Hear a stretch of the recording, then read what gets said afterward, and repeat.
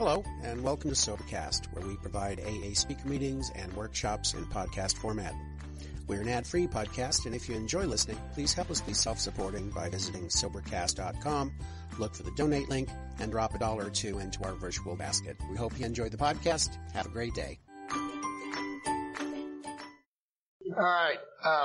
So those of you that have a book, we're going to be jumping around in this thing. And let's go over to the doctor's opinion. All right, in the doctor's opinion on the very first page, it talks about in the course of his third treatment. They're talking about Bill Wilson. So if he had three treatments, it means the first two didn't work. So Bill had a little slipping problem here. So if you've been to AA more than once, you might take encouragement from the fact that one of the founders didn't get this until his third treatment. He acquired certain ideas concerning a possible means of recovery. As part of his rehabilitation, he commenced to present his conceptions to other alcoholics, impressing upon them that they must do likewise with still others. You will hear in AA meetings from well-meaning, well-intentioned people saying, don't do any 12-step work until you've done the steps. That is in direct contradiction with what I just read. And so we use the book as our guideline, not the opinions of our members. On the next page, in the fourth edition, it's XXVI.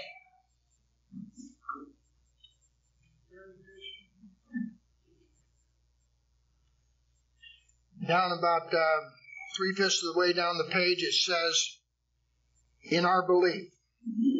Find that and I'll continue. In our belief, any picture of the alcoholic which leaves out this physical factor is incomplete. If that's a true statement, and we believe it is, then the corollary of that is equally true, the opposite, and that is, any picture of recovery from alcoholism that leaves out the physical factor is incomplete. Very, very incomplete. That was Dr. Bob's problem. Time permitting, we'll cover that, how that worked. The next page, very top, first paragraph. You want to read that paragraph, Daniel? We believe, and so suggest a few years ago that the action of the alcoholic on these chronic alcoholics is a manifestation of an allergy, that the phenomena of craving is limited to this class and never occurs in the average temperate drinker. Never occurs. Never occurs in the average temperate drinker. These allergic types can never safely use alcohol in any form at all. Never safely use. Never. They're talking about us now. We can never safely use alcohol. And once having formed the habit and found they cannot break it, once having lost their self-confidence, their reliance upon things human, their problems pile up on them and they become astonishingly difficult to solve. The important thing to remember about that is this never occurs in average temperate drinkers, and it always occurs in us. Always. Every time. So if you're trying to explain this thing to family members who do not have this and have not experienced this phenomenon of craving, they're not going to understand. We barely understand it here. Now let me cover this phenomenon of craving. Daniel is going to be our interpreter, and when we run into really tough words, he's going to explain them. And if he does it wrong, I'll re-explain it. What does phenomena mean? Unfigureoutable? Unfigureoutable. That's what phenomena means. Okay, so don't try and figure it. The definition of phenomena is, if you look up at the dictionary, you can't escape the fact it means unfigureoutable. That's why they call it a phenomena. So don't try and figure it out. But let me tell you how I came to believe that I had this thing. Early on in sobriety, there was a man sharing in a meeting of Alcoholics Anonymous, and he said, over and over and over in my life, I told my wife, I'm going to be home for dinner tonight, sweetie. I know I blew it last night, but I'm going to be home for dinner. I promise. I'm a man of my word, and I promise. And he meant every word of it. He worked hard that day.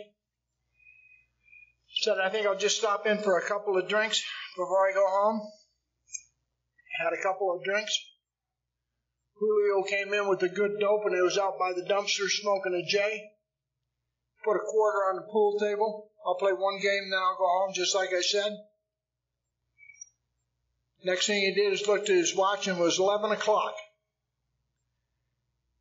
And it occurred to him that that wife of his was as pissed off as she was ever going to get, and he wasn't going to go home and let her ruin what had already been a fine evening.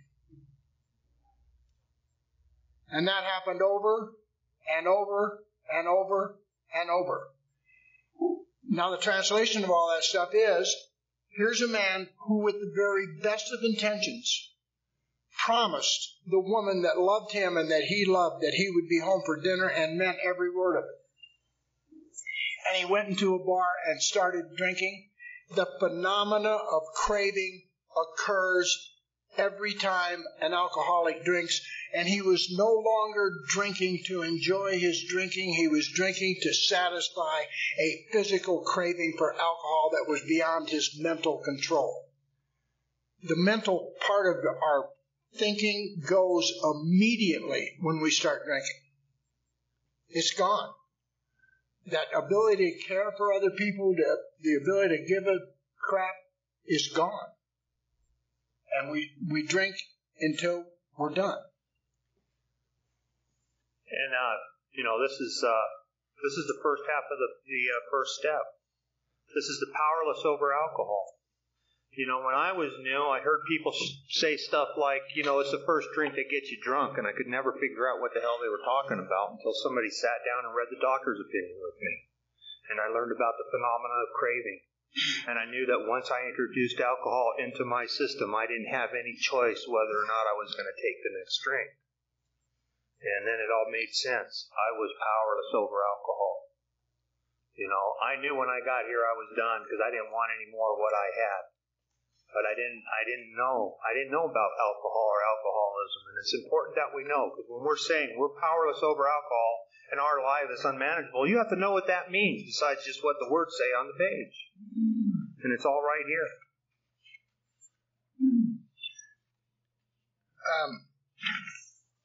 You don't have to turn to it, but it's in a vision for you on page 155. This is Bill Wilson talking about Dr. Bob. And he said, painfully aware of being somehow abnormal, the man did not fully realize what it meant to be alcoholic.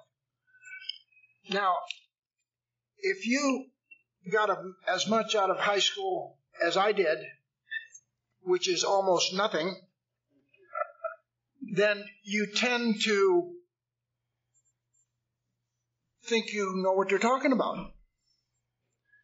And at first blush, that looks like he's saying he did not know he was an alcoholic. That is not what's being said here. Dr. Bob was absolutely convinced he was an alcoholic. He was absolutely convinced he needed to stop drinking. He had been to the Oxford group. He'd been to church. He'd been to confession. He'd been to here. He'd been to there. He talked to nearly every human being he knew that knew anything about alcoholism, and he still was unable to not drink. And he did not know about the stuff we're talking about today. He did not know this thing called the phenomena of craving. That's what it means to be alcoholic. Not an alcoholic, what it means to be alcoholic. This is what we have in common. You say, well, I don't relate to the people in AA. You only got to relate to one thing. All these men and many more have one symptom in common. They cannot start drinking without the phenomena of craving developing.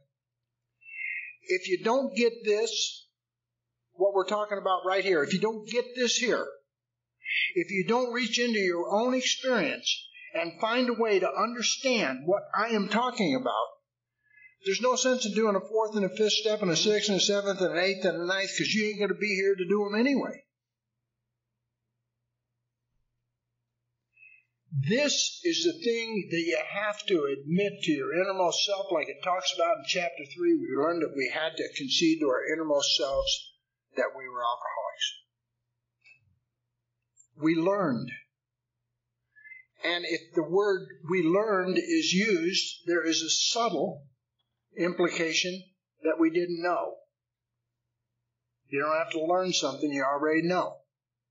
And this is what most alcoholics don't know, that they can never safely drink alcohol because of this phenomenon of craving. And if you think that's bad news, it gets worse. Alcoholics Anonymous has absolutely, totally, and completely ruined my life and Kelly's life and Daniel's life. And if you think we're going to let you out of here without ruining your life, you're in for a big surprise. Because if you're like me, you needed something to ruin your life the way you were living it. Thank God Alcoholics Anonymous ruins our life. Take over a little while, Kelly. All right. Now, further down on the bottom of that page, it talks about the men and women essentially because they like the effect produced by alcohol. I drank for the effect. I like what alcohol did for me. I like the way it made me feel. I like the way when I would take a drink, nothing else mattered. It says the sensation is so elusive that while they admit it is injurious, they cannot after a time differentiate the true from the false. To them, their alcoholic life seems the only normal one. I think about that, and I think about the friggin' day before I got here, and I think about where I was at, and friggin' coming to in that avocado grove, and not having a friggin' clue about, and having those feelings on how in the heck did I end up here. I had so much going on, and here I am, and the thing, and I remember that it was, for up to that point, it was okay being where I was at, and I used to look down my nose at other people. My alcohol life was the only normal one. It was perfectly normal for me to be that way. The next sentence states, it says, they are restless, irritable, and discontented, unless they can again experience a sense of ease and comfort which comes at once by taking a few drinks. I used to think that I always read that wrong when in my earlier years, and what that means to me now is that being an alcoholic and without alcohol, I am restless, irritable, and discontented. Alcohol is what fixed me. That's what made me okay. And and then it goes on, and it says ease and comfort would come at once by taking a few drinks which they see others taking with impunity. After they have succumbed to the desire again, as so many do, and the phenomena of craving, there it is again, the phenomena of craving develops, they pass through the well-known stages of a spree, emerging remorseful with the firm resolution not to drink again. This is repeated over and over. Unless this person can experience an entire psychic change, there is very little hope of his recovery. Entire psychic change. We get that as a result of taking the steps. Down, a little further down on the page, it starts out with faced with this problem, a couple paragraphs down. If a doctor is honest with himself, he must sometimes feel his own inadequacy. Although he gives all that is in him, it is often not enough. One feels, bear in mind, this is being told and written by a scientific man who is probably more agnostic than anything else. One feels that something more than human power is needed to produce the essential psychic change. Something more than human power. How about those ABCs, huh? That we're alcoholic, we could not manage our own lives, probably no human power could relieve our alcoholism, that God couldn't when He besought. Now, if this was a meeting down in the flatlands, we would talk to you about how we're suggesting this stuff to you. But this is up on the mountain, where all the real alcoholics come, whether they know it or not. And we're going to tell you that you're either going to find God or you're going to die drunk. That's the story here. This is about a power greater than yourself relieving you of this thing. Daniel, you got anything to say? Actually, there's a thing they mention on right up here on XXVII, and the doctor writes, says, we doctors have realized for a long time that some form of moral psychology was of urgent importance. Right here. And the way I got, I've experienced moral psychology, and the way I got it was through finding a higher power, a God of my understanding. And not so much a God of my understanding, but a God that I realize totally understands me. I'll let the heavyweight take over. Now, if you're like me and you're looking at this thing, psychic change, and you sit there and you go, what the heck are they talking about? And what exactly does that mean? And I don't know if I heard it somewhere or whether I just friggin' read it one day and it all made sense. But on page 27 in the big book, about halfway down the page, our friend Roland Hazard is talking to Dr. Jung, and he can't believe that he had gone through his treatment and he had friggin' showed up drunk again. And he's asking the doctor, what the heck is wrong with me, And the doctor says, you have the mind of a chronic alcoholic. I have never seen one single case recover where that state of mind existed to the extent that it does in you. Our friend felt as though the gates of hell had closed on him with a clang. Yet he said to the doctor, is there no exception? Yes, replied the doctor, there is. Exceptions to cases such as yours have been occurring since early times. Here and there, once in a while, alcoholics have had what are called vital spiritual experiences. Entire psychic change. To me, these occurrences are phenomena. Unfigureoutable. They appear to be in the nature of huge emotional displacements and rearrangements. Ideas, emotions, and attitudes which were once the guiding forces of the lives of these men are suddenly cast to one side, and a completely new set of conceptions and motives begin to dominate them. Ideas, emotions, and attitudes which were once the guiding forces of these men. Who thinks his life is the only normal one. And they come in to Alcoholics Anonymous, and they find out what their problem was.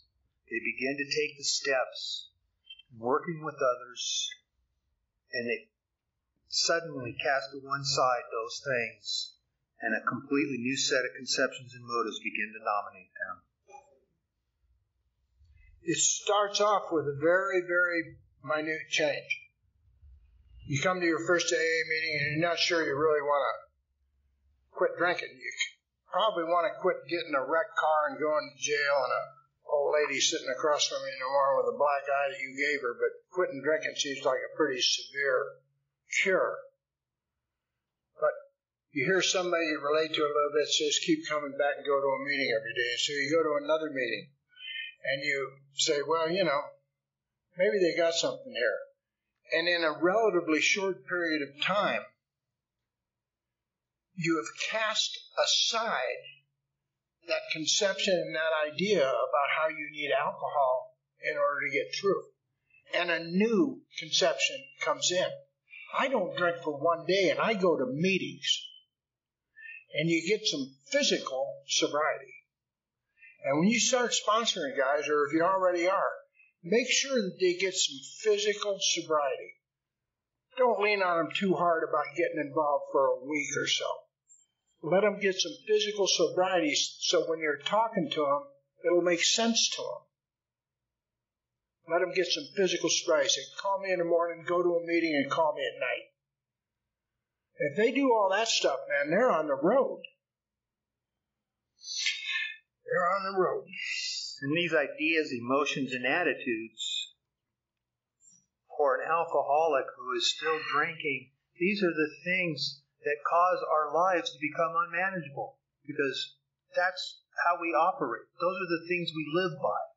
And to us, it's the only normal one, like Steve said. That's our life. And this is how our life becomes unmanageable. We don't even see that it's unmanageable. I didn't think there was anything wrong with my life until I got into the rooms of Alcoholics Anonymous. I really didn't.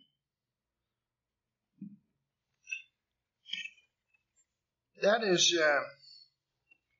kind of what we do with the first step.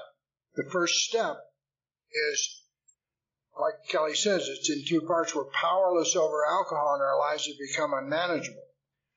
What this is an exposition that tells you why one part of you is powerless over alcohol. The physical part of you is powerless over alcohol only when alcohol is introduced into your system. And this would be a one-step program. If that's all there was to it, it would be quit drinking. But there's more to it. I told you it gets worse. It does. There is a mental aspect. The second step is came to believe that a power greater than ourselves could restore us to sanity. Well, what kind of sanity are they talking about? An insanity. The subtle insanity of the first drink. When Chucky, who lives up here, breaks out of the cage and gives you some threadbare bullshit reason for having a drink, and you go, sounds good to me.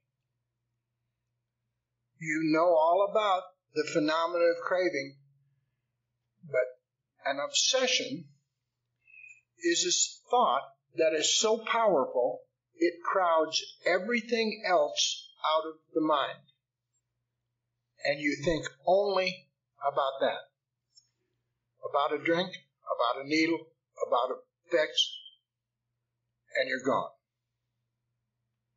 Because you have no mental defense against the first drink. On page 24,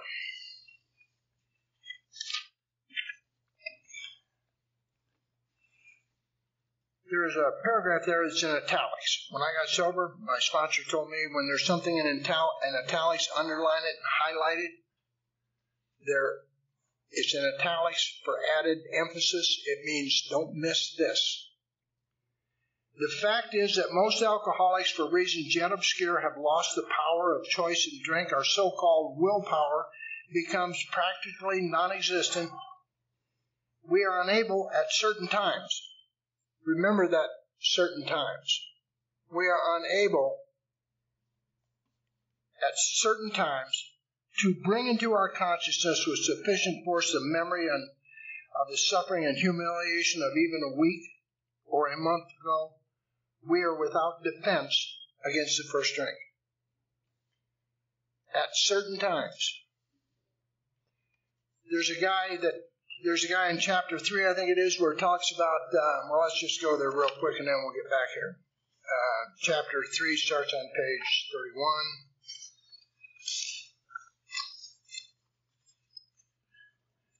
Let's look at page 34. There's a couple things I'd like to cover on that. Middle of the page, first paragraph, the last part of it. Whether such a person can quit on a non-spiritual basis depends upon the extent to which he has already lost the power of choice whether he will drink or not. Now, one of the utility values of understanding that is there are certain people who come into Alcoholics Anonymous and never take the steps. They get involved, they help others and do commitments and all this other stuff. But they never really take the steps, and they become very good members of Alcoholics Anonymous. They're not all crazy. And that's who they're talking about. Whether or not a man can quit on a non-spiritual basis depends upon the extent that he's lost the power of choice. And nowhere in this book does it talk about getting the choice back. If you've lost the power of choice, it is gone. It talks in here, in this book, about to go on blotting out our existence the best we could,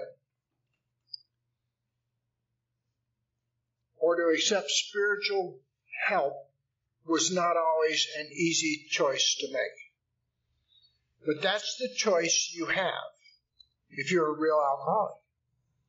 And what is a real alcoholic? Turn to page 21.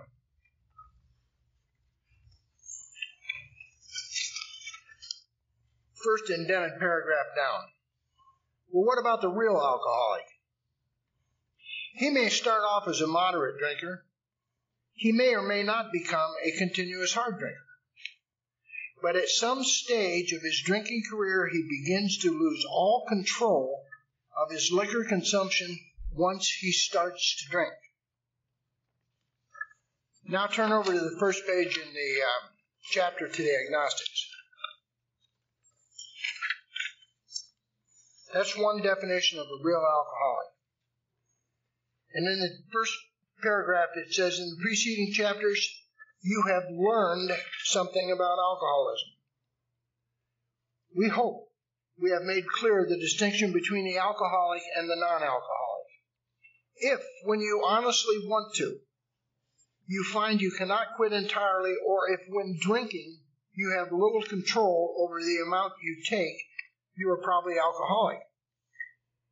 Those are two descriptions of the alcoholic, and neither one of them are like a horror story.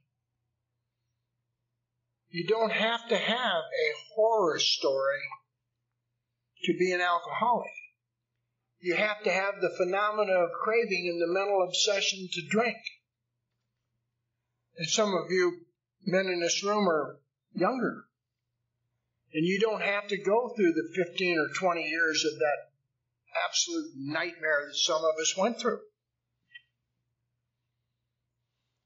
Don't short yourself if you don't have all these stories about wrecking cars and robbing banks and all that other stuff. That's not what Alcoholics Anonymous is about.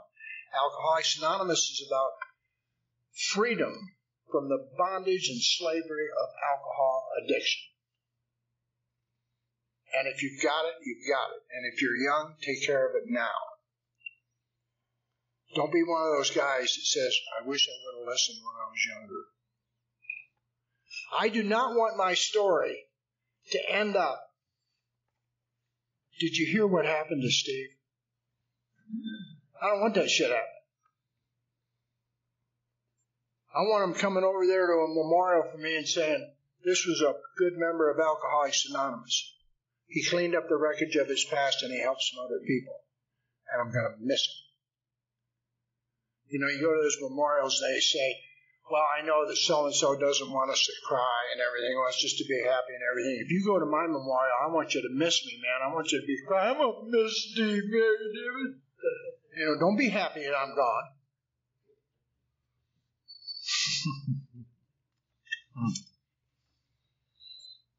Go. Go ahead, Steve. All right. While we're on that page 44, in the next paragraph it says, to be doomed to an alcoholic death. Doomed. If you're an alcoholic, you're doomed to an alcoholic death, or to live a life on a spiritual basis are not always easy alternatives to face. But face them, we must. And the reason that we must is, remember that we talked about that at certain times? He is unable to bring into his mind. Let's go back to that page, page 24. I want to be on the next page, but let's go back to page 24. Right across from that, hidden in italics,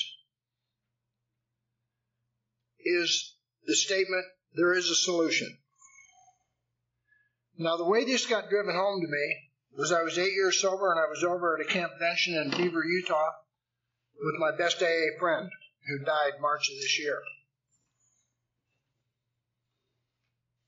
And he said, you ever read that chapter, There is a Solution? I said, a dozen times. He says, what's the solution? I said, find the power greater than yourself. He says, what's the solution? And I said, going to meetings. He said, what's the solution? He said, are you sure you've read this chapter? This is my best friend. You need a best friend like that. A guy that's going to call you out. Because the thing about it is, I started reading the book because I'm going to call that bastard out on something. I don't know what it is, but I'm going to call him out on something. So he gets the book out and he says, read this. I said, there is a solution. Almost none of us like the self-searching. That's called an inventory. The leveling of our pride. That's called the fifth step. The confession of shortcoming. No, that's not the fifth step. That's your sponsor. The confession of shortcomings. That's the fifth step, which the process requires for its successful consummation. Again, you will hear well-meaning, well-intentioned people saying there are no requirements in AA. That's not what this says. It says there are requirements. If you want what we have and are willing to go to any lengths to get it, then you're ready to take steps, certain steps. If is a conditional word. It means on the condition that. So if you want what we have, and if you want what this process requires for its successful consummation, you are going to have to fulfill certain requirements, and those requirements, once again, are self-searching, leveling of the pride, and confession of shortcomings. And if you're up on top of this hill, you're going to have to do it more than once. Take that to the bank. You do a little chicken scratching and get the big shit out of the way, and then you can get down to what's really going on. Later on down on that page, it says the great fact is just this and nothing less, that we have had deep and effective spiritual experiences which have revolutionized our whole attitude towards life, an entire psychic change, what Kelly talked about on page 27. We have had that as a result of fulfilling these requirements. The central fact in our life today is the absolute certainty that our Creator has entered into our hearts and lives in a way, notice it didn't enter into our head. He entered into our hearts and lives in a way which is indeed miraculous. He has commenced to accomplish those things for us which we could never do by ourselves, like get sober and stay sober, like get a job and show up to work, like paying your bills, like making amends to your mom and dad, like doing all that stuff you heard about in the magic and power of the 12 steps. The last thing on that page I'd like to cover is the last part. We had but two alternatives. One was to go on to the bitter end, blotting out the consciousness of our intolerable situation as best we could, and the other was to accept spiritual help. Now, you notice there's a little bit of a theme here. They go over and over and over and over what is basically the same information. Why do they do that? It's because through repetition comes recognition. Through repetition comes recognition. And it's there in 3 different chapters. It's there and there's a solution. It's there and more about alcoholism on page 34 that Steve read. And it's right there, the last thing that he read on page 44, and we agnostics. It's the same stuff. It's beautifully how this thing was written, about how he could say the same thing and just put a little twist on it, but it's actually the same thing. And he does that throughout the book with many different things. And I think it's because if you are anything like me, I'm a little bit of a slow learner. I need to read things over and over again for it to sink in. You know, and that thing there on that the great fact that Steve read about. You know, if you flip your book over to page 51 At the bottom of that top paragraph, it says, when many hundreds of people are able to say that the consciousness of the presence of God is today the most important fact in their lives, they present a powerful reason why one should have faith. So you see, they're getting in here. There's a solution. They're delving deeply into the second step by the time we get into the second chapter. You know? And if you're on page 51, flip over the page to 52. Second big paragraph down. We had to ask ourselves, why shouldn't we apply to our human problems this same readiness to change our point of view? If this has ever happened to you, hold up your hand. We were having trouble with personal relationships. Oh, 100%. How unusual. We couldn't control our emotional natures. I accidentally stumbled into the right room today, I'll tell you. We were afraid of misery and depression. We couldn't make a living. We had a feeling of uselessness. We were full of fear. We were unhappy. We couldn't seem to be of real help to other people. Was not a basic solution to these bedevilments more important than whether we should see newsreels of lunar flight? Of course it was. These are affectionately known as the bedevilments. It means these are things the human things that we rely on. These are things that we rely on that are human deals. These are things that happen as a result of not relying on something greater than ourselves. And if you go over to page 83, bottom of 83, it's at the beginning of the promises, at the end of the 9th step. It says, if we are painstaking about this phase in our development, I would like you to really take a good look at that first word. If. Because there's a lot of people that aren't painstaking, and they wonder why they're not getting the results. On the condition that you are willing to take and do take an unbelievable amount of pain. That's what they're saying about this phase of our development. Go on. We will be amazed before we are halfway through. We are going to know a new freedom and a new happiness. We will not regret the past nor wish to shut the door on it. We will comprehend the word serenity, and we will know peace. No matter how far down the scale we have gone, we will see how our experience can benefit others. That feeling of uselessness and self-pity will disappear. We will lose interest in selfish things and gain interest in our fellows. Self-seeking will slip away. Our whole attitude and outlook upon life will change. Fear of people and economic insecurity will leave us. We will intuitively know how to handle situations which used to baffle us. We will suddenly realize that God is doing for us what we could not do for ourselves. And if you can take a look at the thing that Steve just read, this is the exact opposite of every single one of those 8 things. And this is a promise that this is what we will have if we do this stuff. Read that one that says suddenly. That promise that says suddenly. Suddenly. That promise. Page 30. No, the other one, the one you just read. Oh. Sorry. It was suddenly discovered. The last thing. We will suddenly realize that God is doing for us what we could not do for ourselves. Okay, now that's the second suddenly. Turn over to page 36. I'm going to show you the other suddenly. Suddenly, the thought crossed his mind that if he would put an ounce of whiskey in my milk, it wouldn't hurt me on a full stomach. I ordered a whiskey and poured it into the milk.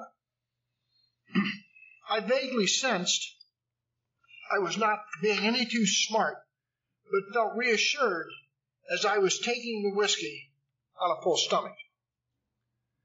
Now, there's a lot of territory between those two suddenlies, and you're going to experience one of them or the other. There's something that Steve always asks. How do you prepare for suddenly? There. Well, I'll tell you how not to prepare for it. If you flip back to the page 35 and halfway through that second paragraph on the bottom, it says, all went well for a time. He failed to enlarge his spiritual life. But he failed to enlarge his spiritual life. To his consternation, he found himself drunk half a dozen times in rapid succession. And right across from that on page 34, it says this is the baffling feature of alcoholism as we know it. This utter inability to leave it alone no matter how great the necessity or the wish. I told you it's going to get worse. This is what we're dealing with. Go to page 18 or 19. They say it better than I can ever say. Okay, hold on. I want to read one more thing before we lose this thought. On page 37, just to go with everything that we just discussed, the top paragraph, it says, whatever the precise definition of the word may be, we call this plain insanity.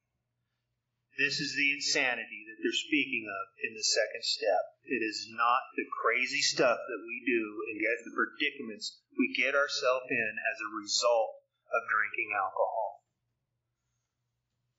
While we're on page 37, drop down to the bottom of that next paragraph. But there was always the curious mental phenomena, unfigureoutable, that parallel with our sound reasoning, there inevitably was some insanely trivial excuse for taking the first drink. Our sound reasoning failed to hold us in check. The insane idea won out.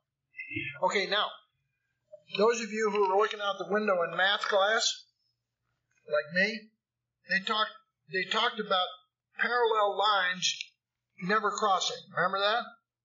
Parallel lines run parallel ad infinitum. Parallel to our normal sound reasoning. They do not cross. You're on one track or the other. You're either on the sound reasoning track when you've been restored to sanity, or you're on that track that runs parallel to our normal sound reasoning, the insane idea for taking the drink. That is what we're talking about. That's the subtle insanity of the first drink. I'm going to skip page 18 and 19 for a minute because I want to go over to page, I think it's 40.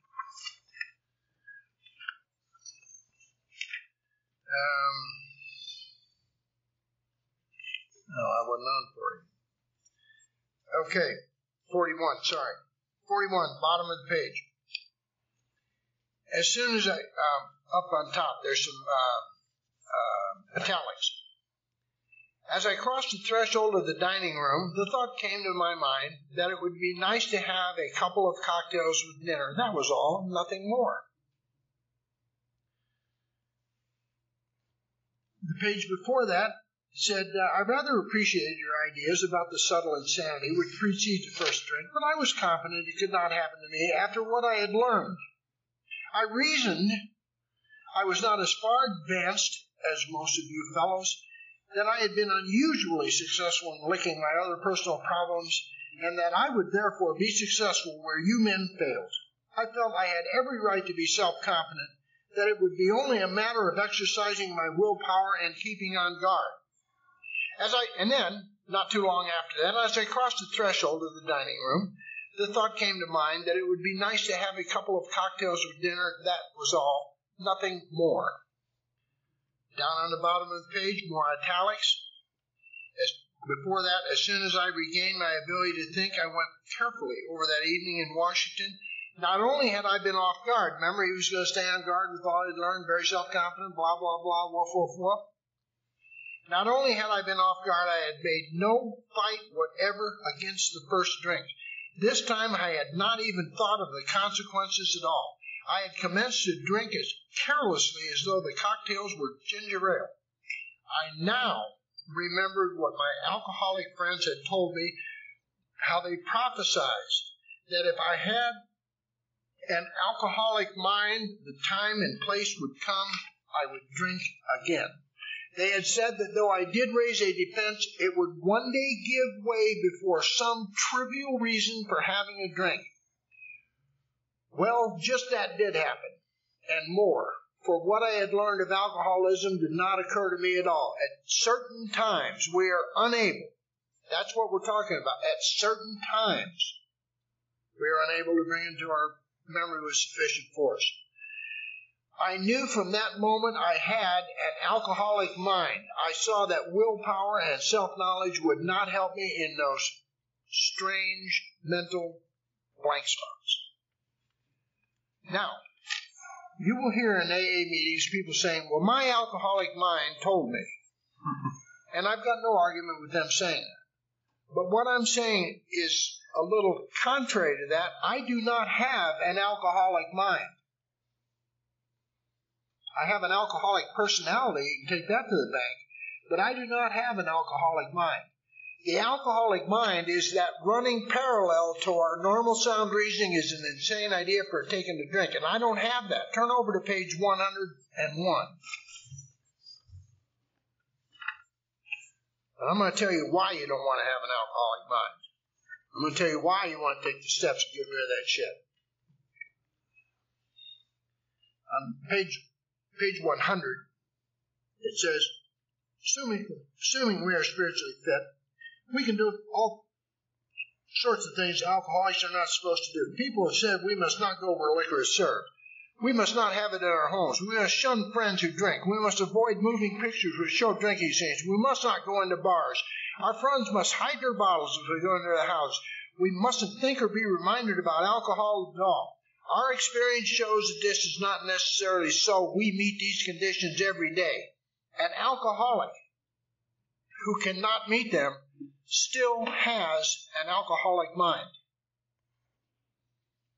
There is something the matter with his spiritual status. That's kind of an indictment, but it's also an extremely good reason to take the steps of this program called Alcoholics Anonymous 1 through 12 under the direction of somebody you trust with your life.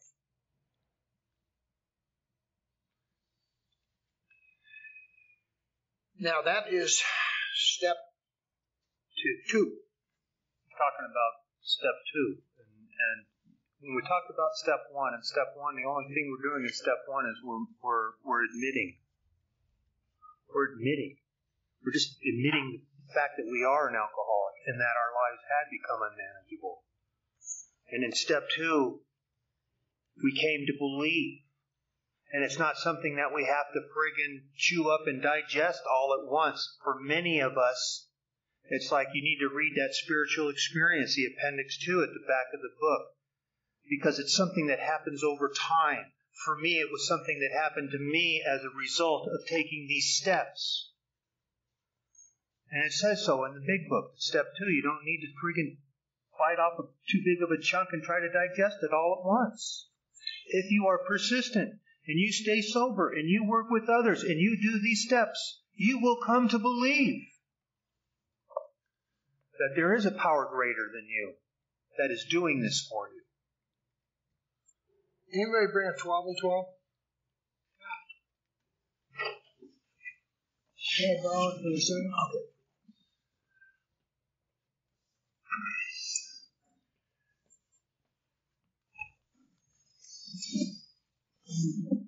Okay. When I first got sober, there was a lot of the old timers that didn't read this book. They didn't want you reading it. Programs in the book. Big book of Alcoholics Anonymous, that's the way it is. Well, things have relaxed a little bit since then.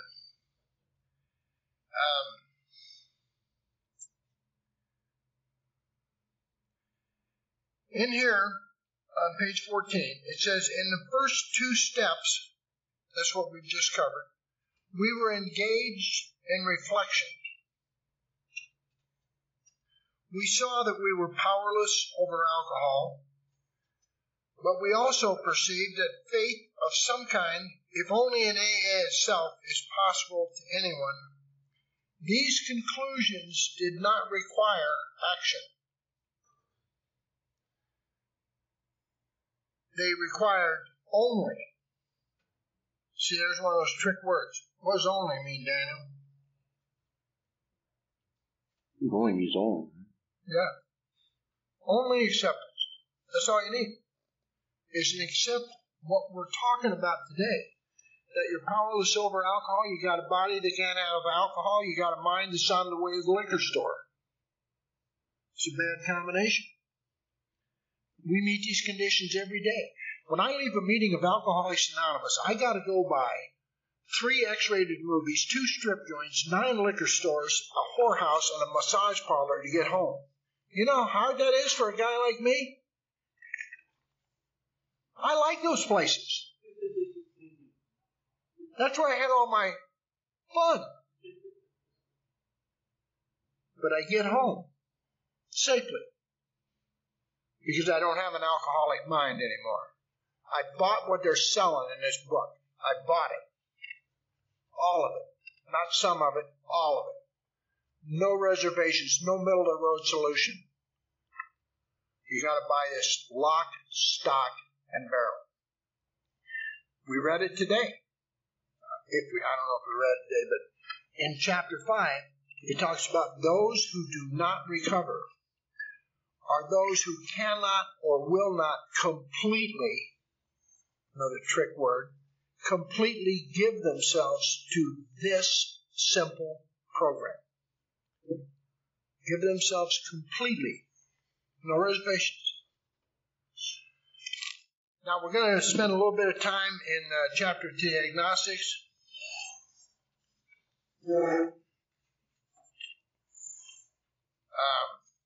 There's some really neat stuff in here.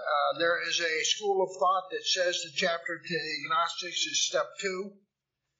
I don't necessarily go along with that. I think step 2 is covered along with steps 1. In Bill's story, there is a solution in chapter to the agnostics. I think we agnostic is a thing that is it is a introduction to a method by which you can do a third step. It's preparing us. Preparing us for the third step. Good deal. It says on page 46, about midway down, even though it was impossible for any of us to fully define or comprehend that power which is God. That means I can't do it for you, Kelly can't do it for you, the guy that's going to speak tonight can't do it for you, Daniel can't do it for you. If we all get together and vote on it, we can't do it for you. That's what it means. It was impossible for any of us to fully define or comprehend that power which is God. It's in the middle paragraph, page 46. Middle paragraph, page 46. Now the last paragraph starts out, much to our relief. It's right above that. And much to our relief, we discovered that we did not need to consider another's conception of God. If you've got a pen, underline that. We did not need to consider another's conception of God.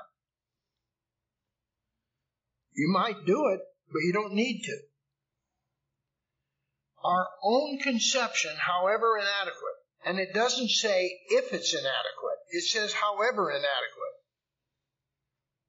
That means it's inadequate. It's a matter of degrees. So if you're a Jesuit priest and you're trying to get sober in AA, your conception of God is inadequate. If you're a hope to die dope fiend like Daniel, your conception of God is inadequate. If you're a thoroughbred alcoholic like me and Kelly, your conception is inadequate. Just like ours is.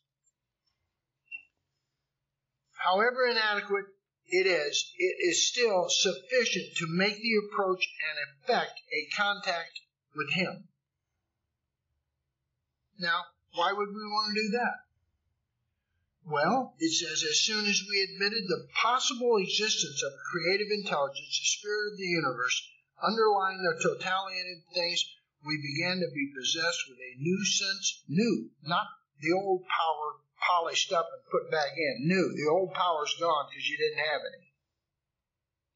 new power. There is one that has all power. That one is God. May you find him now. If he's got all the power, how much does that leave for us? Correct answer? 0. But God gives us a new sense of power, a new sense of direction, providing we took other simple steps. I'm trying to trick you into doing a third step. Don't listen to him. We found that God does not make too hard turns on those who seek him. To us, the realm of spirit is broad, roomy, all-inclusive, never exclusive or forbidding. To those who earnestly seek it is open, we believe, to all men, and so is AA. Somebody walks into Alcoholics Anonymous and they got a drinking problem and an earnest desire to quit drinking. They're welcome. Hookers, bums, tramps, transvestites, doesn't matter. They're welcome in AA. And one of the things we do as men from the Robber's Roost and the Misfits is, you know the cute little babe that walks in new? You don't have to worry about her getting help. She's going to get all the help she needs. Then some. Yeah, she's going to get a lot of help. What I challenge you men to do is that old broad sitting over on the side there with the missing tooth, about 20 pounds overweight, that you really don't want her to see you talking to her, go over and welcome her to Alcoholics Anonymous. Go over and tell her you're glad she's here. Would you like a cup of coffee? And see how you feel about yourself after you do that. Them young hotties, they ain't going to have they're going to have some problems, but they're not going to have any problem getting help.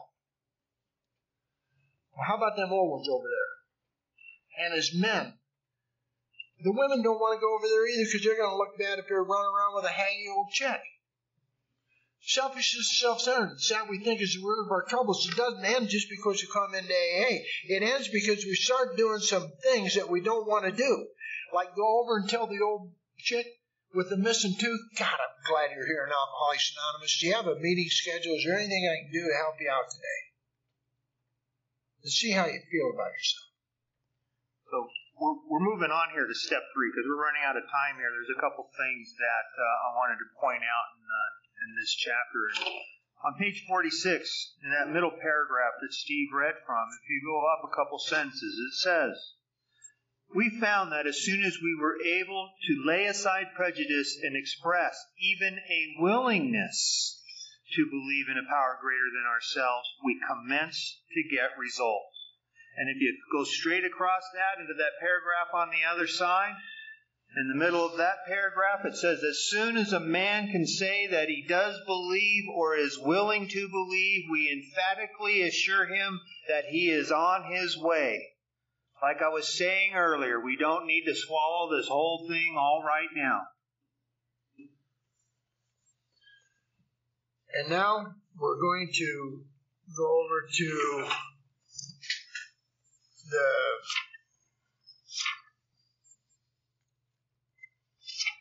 '61, isn't it? 61. Yeah. The first thing is the ABCs here. You go up there right above that. It says, our description of the alcoholic, the chapter to the agnostic, and our personal adventures before and after make clear 3 pertinent ideas. Anything you want to say about that? Yeah, make clear 3 pertinent ideas. And they say in here, our description of the alcoholic, that's chapter 3. The chapter to the agnostic, chapter 4, and our personal adventures before and after make clear 3. Before and after what? Well, this little treatment that we're reading is below the 12 steps. So I concluded, and I don't know if I'm right or not, but I'm right for me, that after I've taken the 12 steps of Alcoholics Anonymous, that should make clear to me 3 pertinent ideas. That before and after the steps, I was an alcoholic and I could not manage my own life. That before and after the steps, that probably no human power could have relieved me of my alcoholism. And before and after the steps, God could and would if He were sought. Now, if that's true, and I believe it is, then there's some powerful reasons for taking this third step. Let's turn over quickly to page 62 and get right down to the root of it. Yes, sir.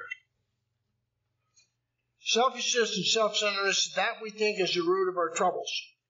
Now notice they're saying it's the root of our troubles, not the root of our problem. Our problem is alcohol. Our troubles is what happens when we drink it. I want to point something else out because of some of the other stuff that we just read. It said, we found, we think. This is what the first 100 people that they talk about in the front of this book, these are the conclusions that they came up with through their experience. First step is we admitted we.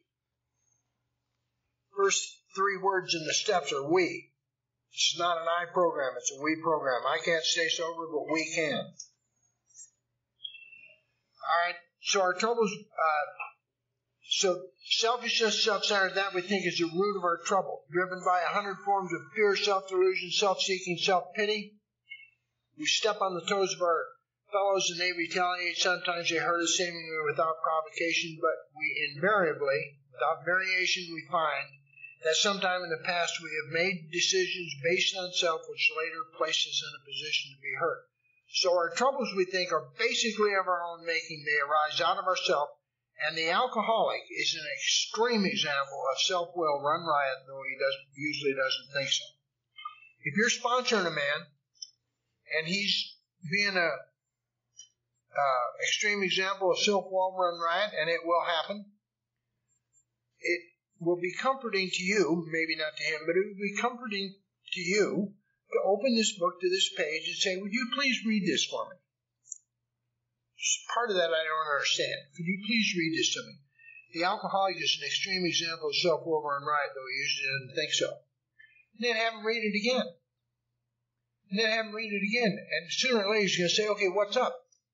How come you have me read that? Because that's you right now. That's you right now. That happens to me once or twice a year, where I become an extreme example of self-will run riot, although I usually don't think so. That even holds true in sobriety. Because I'll tell you what, anytime anytime that I go to my sponsor with something, and he'll sit there and he'll listen to me, and he'll sit there and be quiet, and then friggin' when I'm all done, he just looks at me and goes, it sounds a little bit like 60 to 63, doesn't it? Oh, God, man, why couldn't I see that, It goes on down there, and it talks about all this stuff that's wrong with this. It says we had to have God's help. This is the how and the why of it. You'll hear people saying, I don't know how and why it works. Well, it tells you right here. Here's the how and the why of it. First of all, we had to quit playing God. It didn't work. Now, I'm going to say something a little controversial. It's okay to be God, but it's not okay to play God. You can be God. Because God is caring, loving, tolerant, patient, full of mercy and grace for other people, forgiving all the time for every rotten thing we ever did. That's who God is. And if you want to be God, be my guest. That's not the same thing as playing God. Playing God is the thing you do with this up here. Being God is the thing you do with this thing in here. One comes from the heart, the other comes from the head. I don't know about your head. My head's out to get me. It ain't out to get you, but it's out to get me. Listen to your heart. Your heart. Go back to We Agnostic. There's a little thing in there. Steve and I were talking about this last night, where it talks about deep down within us. It's the only place that he can be found. Let's go back to that. 55, you the man. That guy's got a good sponsor over there, I'm telling you. Page 55. Actually, we've been fooling ourselves, for deep down in every man, woman, and child, that includes us, is a fundamental idea of God. It may be obscured by calamity, by pomp, by worship of other things, but in some form or other it is there. For faith and a power greater than ourselves and miraculous demonstrations of that power in human lives are facts as old as so. Let me ask a question. How many people here have lost their keys? Okay. How many people here, after finding those lost keys, continued to look for them? Most people don't continue to look for things that they just found. You may say, okay, Deacon's office, what the hell does this have to do with the first three steps? Well, we finally saw that faith in some kind was a part of our makeup just as much as a feeling we have for a friend. Sometimes we had to search fearlessly. There is a solution. Remember? Search fearlessly.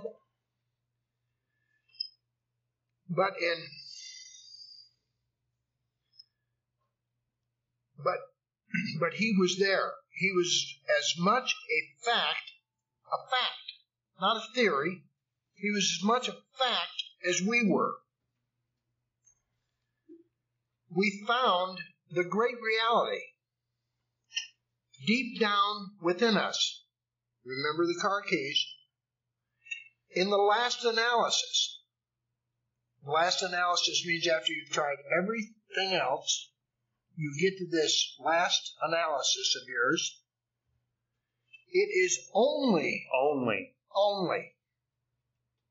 there that he may be found. Deep down within us, in our hearts. It was so with us. Deep down within us. That's where you find that power greater than yourselves. He created you and he put a little chunk of himself inside you and said, when you get through having fun, give me a call. You know? And that's what we're getting ready to do. We're getting ready to give him a call. Let's go over to the third step prayer. And what I'm going to do is I'm going to define this before we do it. Because I want it to make sense to you. I listened to Patrick and some of you guys up here, so I have to conclude that you're probably a lot like me, and that you probably know what a plea bargain is. Everybody here know what a plea bargain is? Yeah. That's a quid pro quo. Judge going to do something for you if you do something for the judge. You got the picture? Okay, here it is. We were now at step 3. Many of us said to our Maker as we understand it, God, I offer myself to Thee. So here I am, just as I am. I am offering myself to You, God. That's your part of the plea bargain. The first half of it. But you're offering yourself to God so He can build with you and do with you as He wills. Now, the street corner definition for that is your life is no longer any of your business. You have offered yourself to God to do with you and to build with you as He wants to. It doesn't say He's going to do something to you. He's going to do something with you. A divine partnership, you and God, hand in hand on the broad highway. It goes on. Now, we've come to the conclusion, we have this thing called the bondage of self. We've kind of concluded that maybe that's my problem. Maybe self really is my problem. There's a bondage of self. Do you know what bondage means? Slavery. Slavery. Held against your will. That's what it means. And we're going to ask Him to relieve me of the bondage of self. How many people were in the military? Okay, when you're on post and somebody comes down and relieves you, what do? You go away. He's relieved you. You no longer have that responsibility of being on that post. And we're saying to God, relieve me of the bondage of self, and if you do that, and when you do that, I want you to do that I may better do thy will. That's your part of the plea bargain. He relieves you of the bondage of self, and you do his will better because you no longer have the bondage of self. That's what you're asking. You're asking him to do that.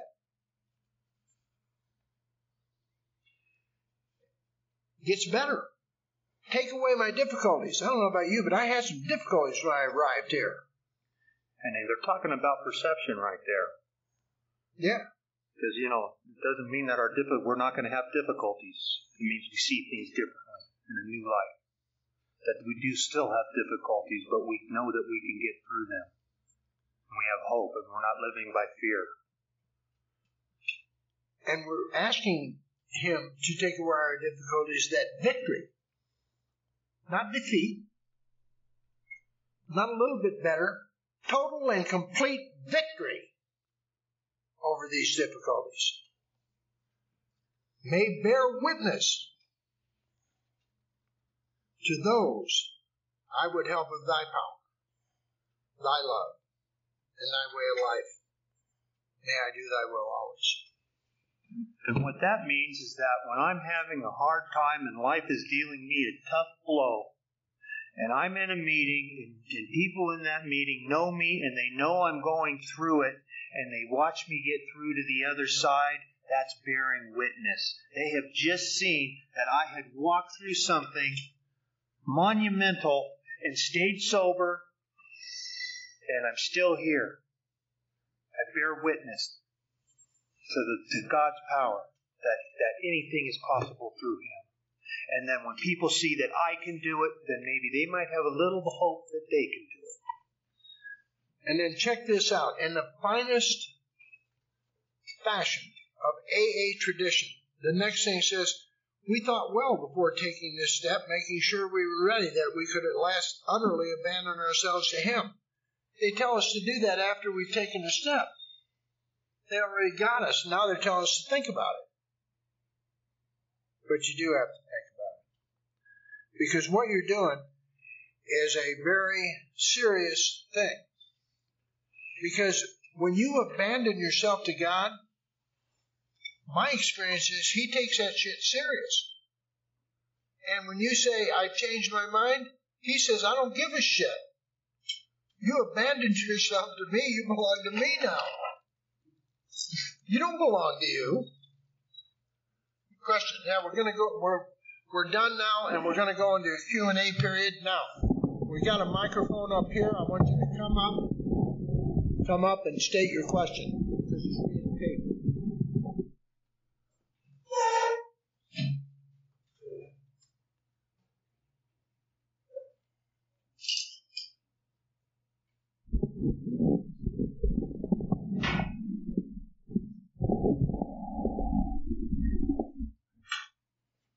David Looker.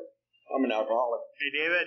I would only add that the other half of the plea bargain, if we're asking to get victory over our difficulties, we're agreeing to bear witness, which you can't do by yourself in your bedroom.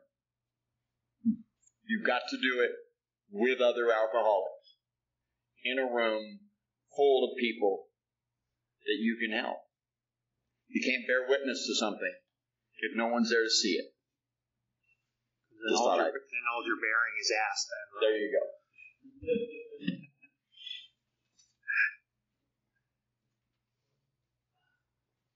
Come on up, Michael.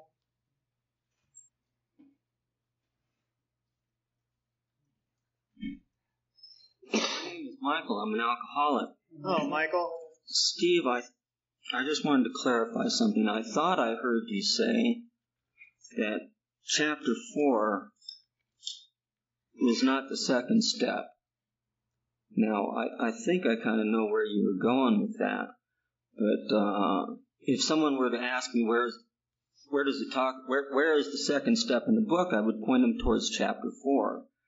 And I look at in the ABCs, it says that probably no human power could have relieved our alcoholism, and it seems to me that that's where it expands on that idea that probably no human power could have relieved our alcoholism.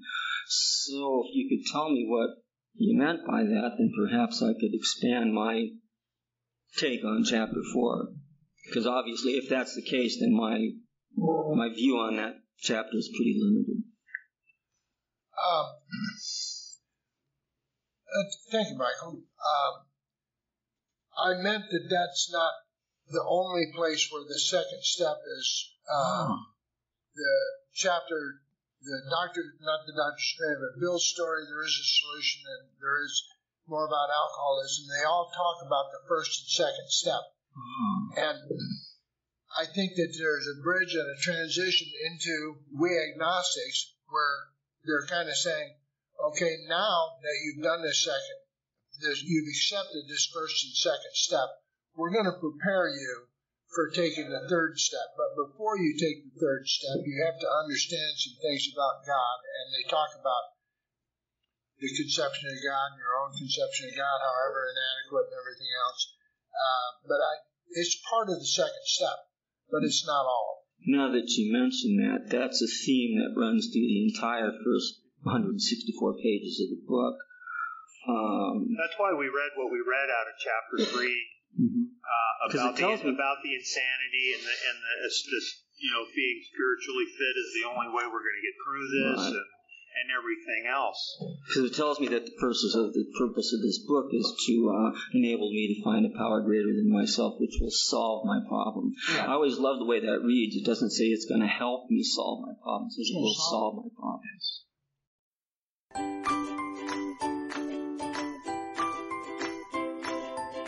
Thanks for listening. I hope you enjoyed the podcast. Sobercast is ad-free, and we'd like your help in order to keep it that way. So if you'd like to help us be self-supporting by pledging $1 or $2 a month, visit Sobercast.com and look for the donate links. Thank you very much.